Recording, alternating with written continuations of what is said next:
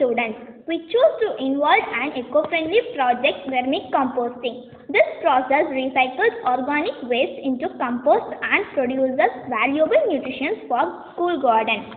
Objective of the project: to prepare vermicompost using earthworms and other biodegradable waste as a class project. What is vermicomposting? Vermicomposting is the scientific method of making compost by using earthworms. They are commonly found living in soil, feeding on biomass and excreting it in a digestible form. Vermiculture means worm farming. Earthworms feed on the organic waste material and give out excreta in the form of vermicutes that are rich in nitrates and minerals such as phosphorus, magnesium, calcium and potassium. These are used as fertilizers and enhance soil quality. Vermicomposting comprises two methods. First one, bed method. Second one, pit method. Process of vermicomposting by bed method. Principle: compost is a natural fertilizer that allows an easy flow of water to the growing plants. The earthworms are mainly used in the process as they eat the organic matter and produce castings through the digestive system. The nutrition profile of vermicompost are nitrogen, phosphorus, potassium, calcium, magnesium, iron, zinc. Materials required: to prepare more nutrition-rich compost, we will require the following ingredients: water, agriculture tools, seashells, banana peels, neem leaves, vegetable scraps, cow dung. Procedure: we follow smell-free and easy to implement procedure. Pit should be in the place wherever is no direct sunlight and snow.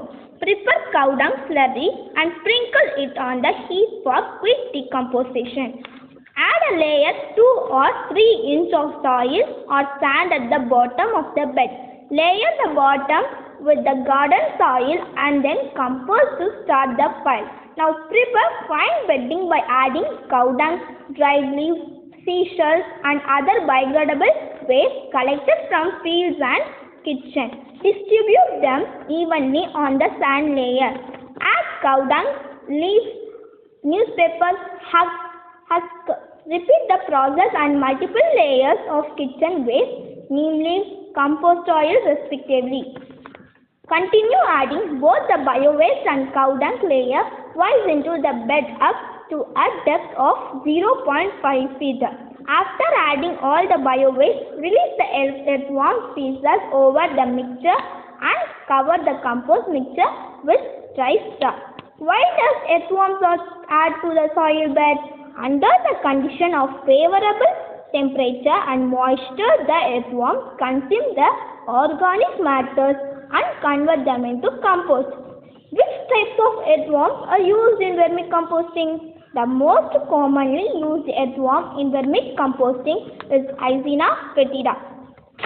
Why do earthworms are used in vermicomposting? These species of breadworms are non-burrowing.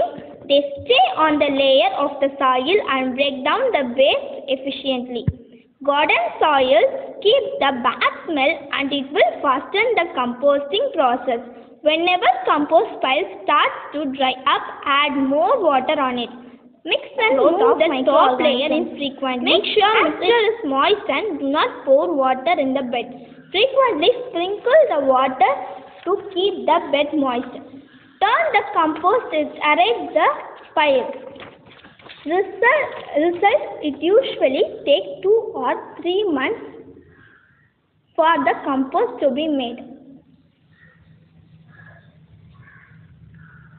Depending upon the weather condition. Advantages of vermicomposting.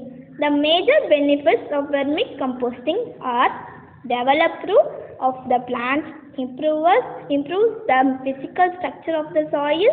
Vermicomposting increases the fertility and water resistance of the soil, helps in germination, plant growth and crop yield. Nurtures soil with plant growth hormones. Our school received Green School Award and certificate from Center for Environment, INGO from New Delhi. After participated on environment audit in the natural resource within school campus. Thank you.